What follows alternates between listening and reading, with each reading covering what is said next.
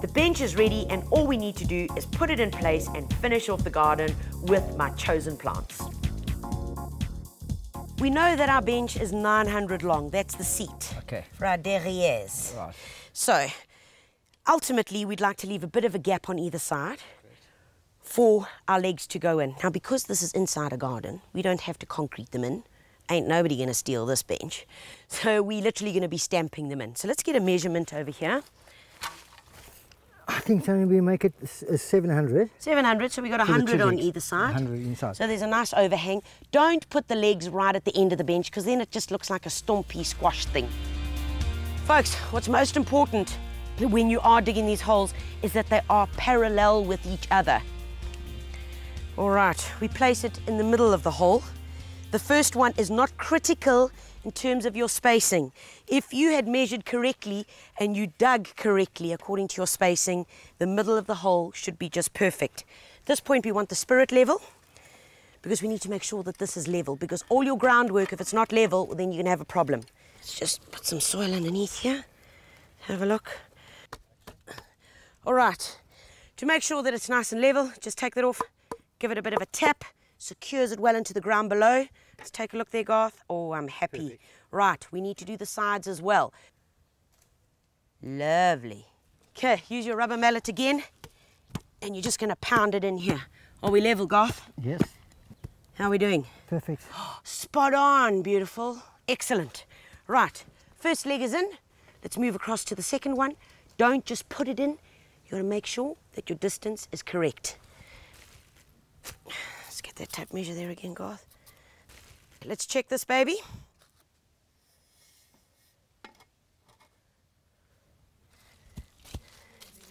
Spot on, Garth. Yep, that's fine. Last check to see nothing's moved across the top again. Love it when a plan comes together. Right, legs are in, secure, not going to move. It's now time to play in the garden.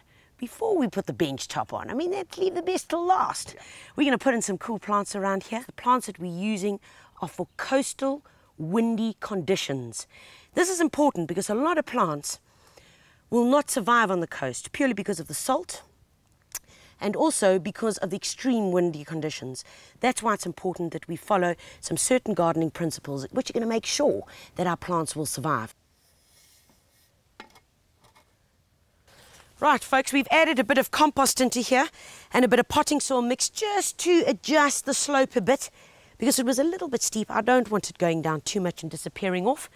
And now I get to start putting in the plants. So let's have a look. Garth, what have you got there for me? I got a nice fern there for you, Tanya. Gorgeous. Okay, let's talk about this little guy. Now, Blechnum is a beautiful fern.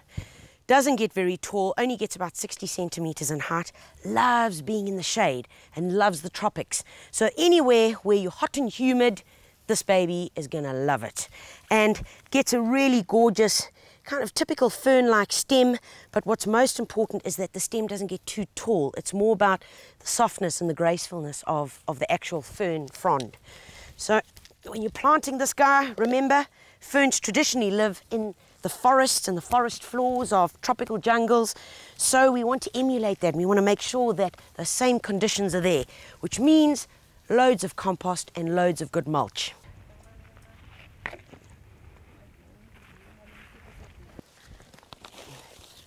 One of the plants I've chosen to use just behind the bench, just to give us a bit more depth, zone it off a little bit, is this gorgeous beast. This is called an Ixora, and that is the wonderful flower. Unfortunately, this guy has just started its flowering, and ultimately they form big Catherine wheels of flowers, and they come in many different colors. You get yellows, you get oranges, you get red. They're vibrant, they're tropical, they're sultry, and they're so easy to look after. You get little dwarf Ixoras, and then you get the larger ones like this guy that's probably going to get to 1.5 meters. So ultimate growing height will be right up here, and it'll form a nice mound, a nice rounded shrub, which is going to give us a bit of screening off for the bench.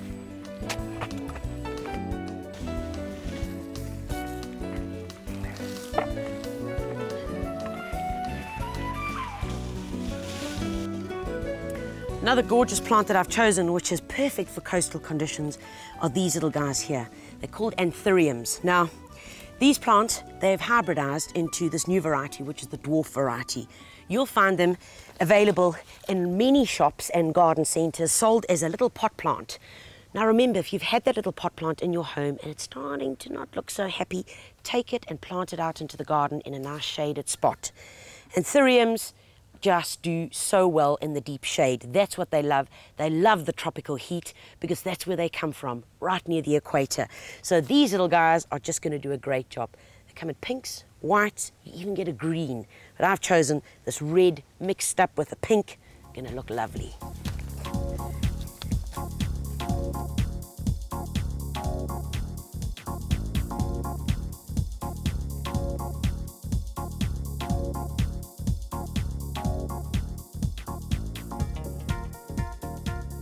As with all planting, we want to make sure that we've got our higher plant slightly at the back, which is our blechnum, coming down into our dwarf anthuriums, and then we're wanting a ground cover which will be able to cover this area. And I've chosen this beautiful little ground cover called Selaginella. Loves growing in the shade, grows like a weed, but don't tell anybody. And once again, needs hot, tropical, humid conditions. If you live in a frost area, folks, don't plant it. It will die with the first frost and it probably won't come back again.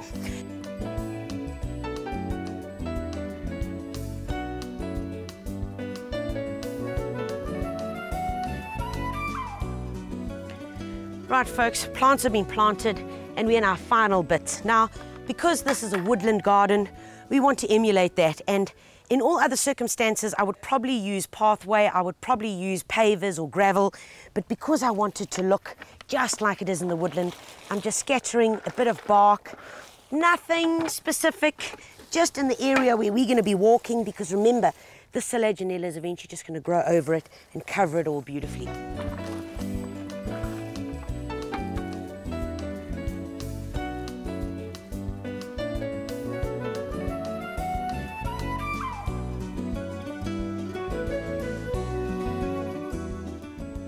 And the final bit is to put our seat on our bench.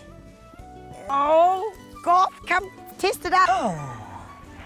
Oh, this is nice. After all the hard work, the planting, the making the bench, getting our soil sorted, and finally, this is the reward. And I guess this is what gardening's all about. All about, Tanya. Love it. It's the time when you can sit back and relax and enjoy the labours and all your hard work in that special quiet place.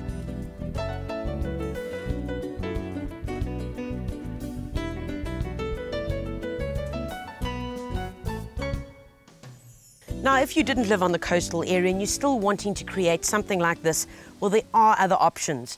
For the height in the back, you can consider a plant called Aucuba japonica. Has lovely yellow and green flecked leaves, can cope with really cold conditions, and that will give you the height as an option there. For the tree ferns, as an option for that, you could use the indigenous tree fern, the Cyathea dredgii. Now, we've seen in the Berg, the Drakensberg of KwaZulu-Natal, deep in the ravines where those plants grow naturally, where snow falls. So yes, you know that it's going to cope incredibly well. Another option here would be some Liriopes, Liriope muscari, or of course some grass options. That would also look nice. Other options as a ground cover, which will do equally well in the shade, is a chorus. There's a beautiful short-leafed golden chorus, which will look fabulous in here. And remember, in deep shade, you're wanting to add in some light. So the light of the leaves may be golden or even variegated is the option that you want. If you had to go with dark-coloured leaves like purples, you're just going to lose them in the deep shade here of the forest. So consider that as an important function when buying your plants. One of our most frequently asked questions is, how do I divide something? Now, it's pretty simple. Here I've got a little anthurium, one that we've used in our garden just a few minutes ago, and this is how you divide it. When they get clumpy like this, really masses, you can see that there are loads of them. This would be the same for grasses, it would be the same for daylilies, for irises, many of your strap-like plants, also your flaxes. It's a very similar principle. All you want to do is grab the plant gently in the center, just like that, and you're going to open it up. And as you do that, you're going to move it around a bit. As you start doing that, you'll see the roots will start coming apart. And by just doing that gently, there we go, it comes apart. And already I've got 2 plants. What is important is that whatever you are going to be removing or breaking off, because most of these perennials are pretty sturdy and they're quite flexible in terms of being able to open them up. All you've got to do is make sure that you've got some roots on it. I mean, here is a gorgeous little incy-wincy little plant.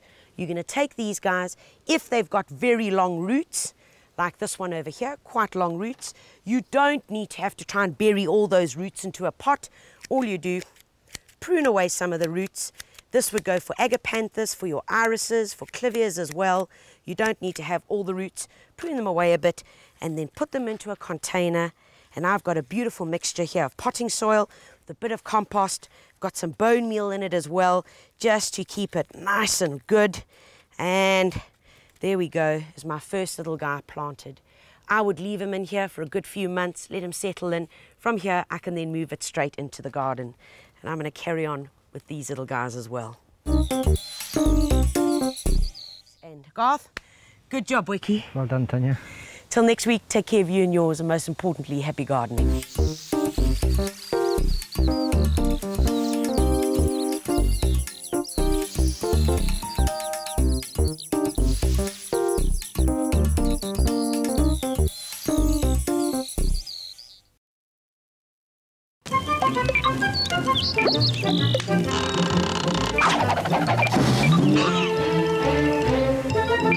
Make 15% more concrete from every bag.